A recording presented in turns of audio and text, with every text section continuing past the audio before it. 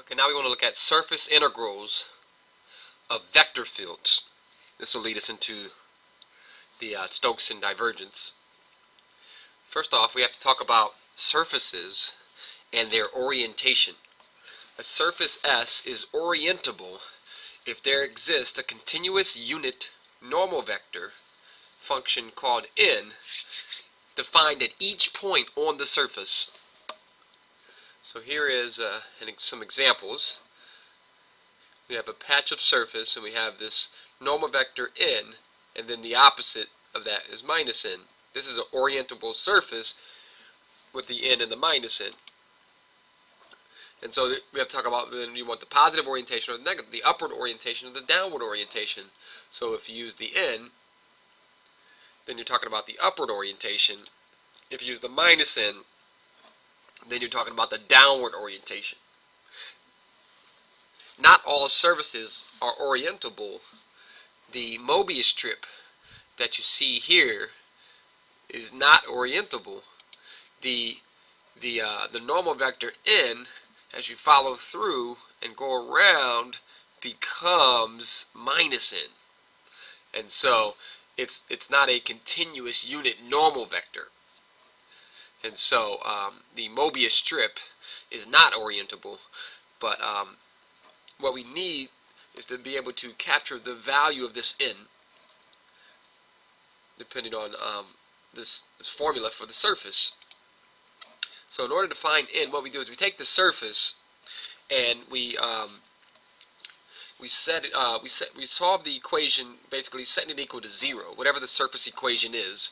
We set it equal to 0. We call that function g, and then the normal vector n will be found by taking the gradient of g, right? But then we have to make it a unit normal vector, so we divide by the magnitude of the gradient. And so then we have to see, well, where's the vector fields come in? That's all about the surface. That's great. But what's going on with the vector fields, and what are we actually measuring? So let's take a look at the next slide.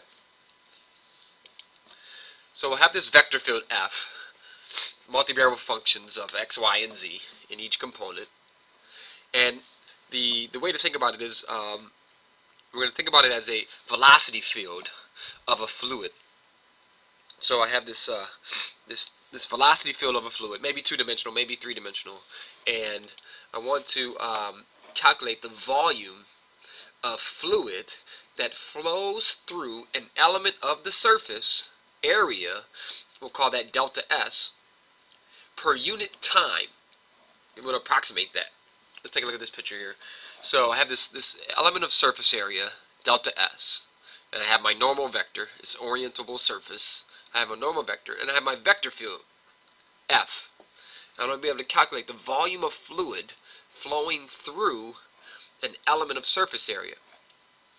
The way I do that is I figure out then, I basically project F onto N, and what I get is this component of F onto N. Remember how we found that? This by doing a dot product? So we get the component of F onto N as the height of this, and what we do with that is we multiply it by the area of the base, area of the base times the height. And so the component of F onto N times the delta S will be an approximation for the volume of fluid flowing through that element of surface area.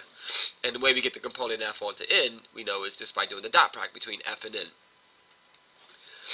And so this is going to be then what we're going to integrate. We want to calculate the total volume of fluid passing through the surface per unit time. And we had said before, that's the flux of the vector field through the surface. And that's calculated with the surface integral.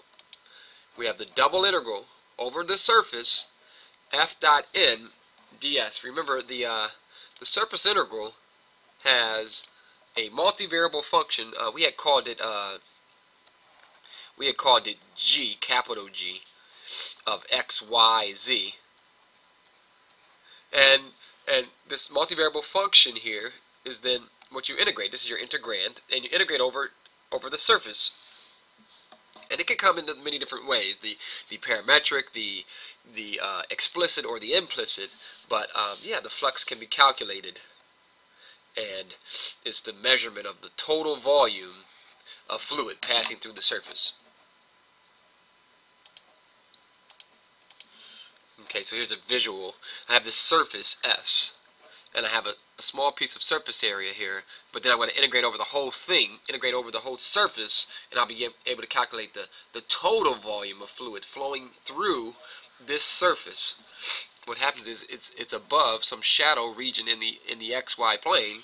It doesn't have to be the XY plane, but here it's in the XY plane, and that will then degenerate down into a double integral.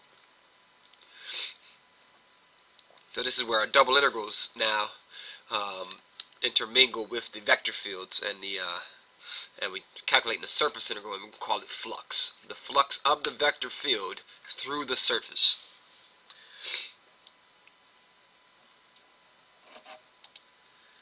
Alright, so here's an example. I have this vector field, half x squared in the I component, half y squared in the j component, and z in the k component. I want to calculate the flux of this vector field through the surface, and my surface is going to be this paraboloid, the bowl shape that opens down, reaches the height of 4 on the z-axis, and then opens down in the paraboloid shape, and we'll go all the way down to the xy plane. Z is between 0 and 4. I'm going to compute the flux of this vector field through this surface. Okay, so what do we do with the surface? We take and solve it equal to 0, so we either way, to orient it the way we need with positive orientation, then what we're going to do is add these guys over to the other side. We'll see why in a second, but we're going to add the x squared over, add the y squared over, and subtract the 4 over to get this g. So when we take the gradient of g, we get 2x and 2y and 1. The gradient of g will point upwards. Had we done it the other way, we get the gradient of g pointing downwards, because this would be a negative 1. So what do we do with this gradient of g? We have to find its magnitude, because we have to make this a unit vector. The n, the normal vector, has to be unit. And so we take the magnitude of it, square in each component, 4x squared, 4y squared, and 1, and add it up. And so n will be the gradient of g divided by its magnitude, unit vector. That's what n is. We're supposed to take f and dot it with n.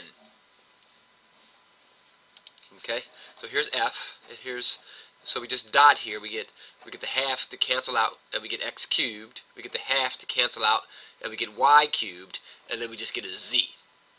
And then that's all over this root of 4x squared plus 4y squared plus 1. That's our dot product, and we like to think about this as the function g that we're integrating over. Remember how we have in the surface integral there is a function capital G of x, y, z that ends up in the integrand. Okay, and so so now there's the ds. What about which situation are we in? Z, our surface here, z is an explicit function of x and y, explicit function of x and y. So when we go to do ds, we use this formula here. Had it been an implicit function, we'd have a different formula. Had it been a parametrically described function, we would use a different formula. You have to know the different ds formulas. But here we go with this one. We take the partial of z with respect to x and get minus 2x. Take the partial of z with respect to y and get minus 2y. Square them and add 1. And then take a square root. And so that's going to be exactly the same parts from the magnitude of g. And the dA just comes in to be the shadow region in the xy plane. See, in the xy plane, z is equal to 0. So that's just going to be the shadow region in the xy plane. And we're going to find out that then that's going to be a circle radius 2. So our job is to calculate this flux. F dot n ds, and this is our multivariable function g, and we replace ds with this root of 1 plus 4x squared plus 4y squared dA, and it's conveniently cancels with the magnitude of g, magnitude of the gradient of g, sorry, And so then we're down to this x cubed plus y cubed plus z, dA. Now the z can't live as a z. This is a double integral now at this point. So we need to replace the z. What do we replace it by? Replace it by the, this surface equation. And so we'll have x cubed plus y cubed plus this z here. And what's our region? It's the footprint in the xy plane where z is equal to 0. So if we set 0 equal to 0, we'll have a circle of radius 2. So we definitely want to go polar with this. We'll have r's between 0 and 2 and theta's between 0 and 2 pi. So we'll have x cubed plus y cubed plus 4 minus r squared. But don't forget, now this is a dA now, so we have r dr d theta. Now the r cubed cosine cubed and the r cubed sine cubed, we can combine these together. And so now we get a great respect to r first. We get r fifth over 5. We get this 4 is 2r squared, and this is r fourth over 4. We put a 2 in for r, and we get 32 over 5. And then over here, we put a 2 in, we get the 4. Times the 2 is an 8. From that 8, we have to subtract the 4. 16 over 4. So 8 minus 4 is a 4. Okay, so now we have to integrate this here. Cosine cubed plus sine cubed from 0 to 2 pi. Now, let's think about this. This is cosine cubed is going to be, we're going to have basically, this will be a full, it will be like the full period of cosine, except for the cube will just stretch the, just change how it bends, but it still will be that whatever area is above the x-axis will cancel with whatever area is below the x-axis.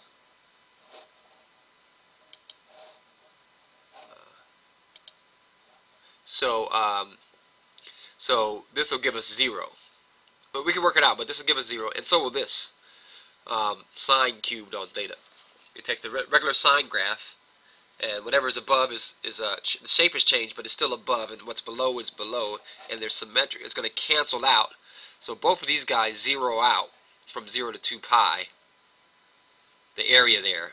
So this 32 over 5 basically ends up being times 0, and we just have this integral on 4. And that's from 0 to 2 pi. That's how we end up with the answer of 8 pi. Okay, you can work it out if you want on your own. But it definitely is true that the integral of cosine cubed and sine cubed from 0 to 2 pi, both of those guys will zero out. Okay? Alright, great.